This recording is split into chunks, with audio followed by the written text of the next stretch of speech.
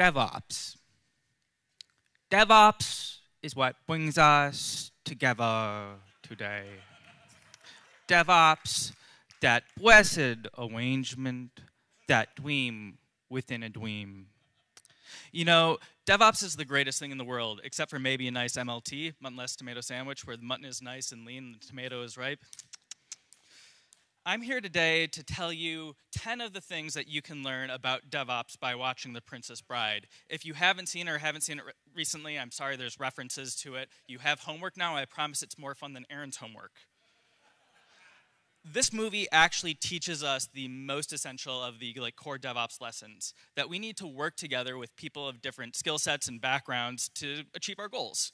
At the movie's climax, they need Fezzik's strength, Inigo's swordsmanship, and Westley's brain to storm the castle. And even though they have different goals and motivations for storming the castle, they're able to meet all of their separate goals by collaborating and working together.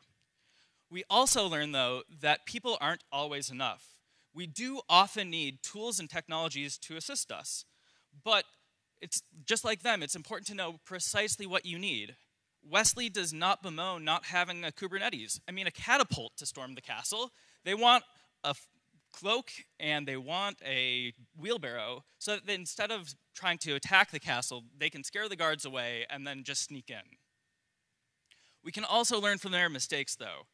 After using Fezzik for his strength, both Westley and Inigo ditch him so that they can go accomplish their own goals separately.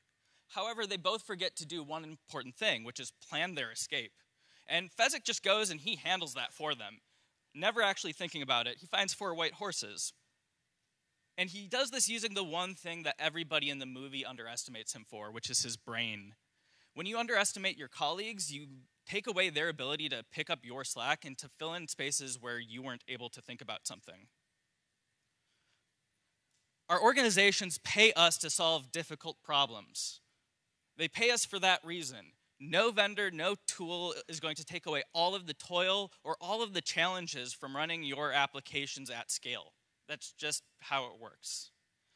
Inigo lives his life reacting to the incident of his father being murdered. When he meets someone, he asks them if they have 6 fingers on their right hand. He is asking his system questions to determine what kind of actions he needs to take, which maps to observability. It's an oversimplification, but this movie does teach us this in numerous occasions. This is a different set of questions than what you want to ask if you're trying to determine which glass has iocane powder in it, and you're going to die if you drink it. We also learn that systems can lie to us. Here, Inigo's falling over and saying, "I feel fine," right after Fezzik says, "You don't look so good," right? Our systems lie to us.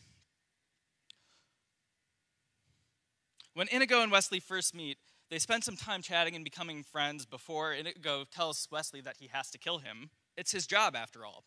And this kind of maps to what we talk about in DevOps with having cattle instead of pets for servers. It goes further than that, though. To do our jobs well, we do need to be able to discard the work that ourselves and our colleagues have done previously. We absolutely need to respect it, just as Westley and Inigo respect each other, but we can't cling to that. After those 2 slides, though, I do want to point out you shouldn't kill someone with our skills. Please don't. And the movie shows us to be ethical, too. Both Fezzik and Inigo say that what they think that they're doing with Vicini is wrong. They think that he is the only person that will give them a job, so they go along with it. But by the end of the movie, they're working against the man who hired Vicini. They're rescuing someone. They're stopping a war. Inigo even gets a cushy gig as a pirate captain, right? Don't do something unethical because someone's paying you. Inigo here is telling Vicini that he's going to duel Westley left-handed, which is his offhand. Minutes later, Fezzik, instead of throwing a rock at Wesley's head, decides to wrestle him.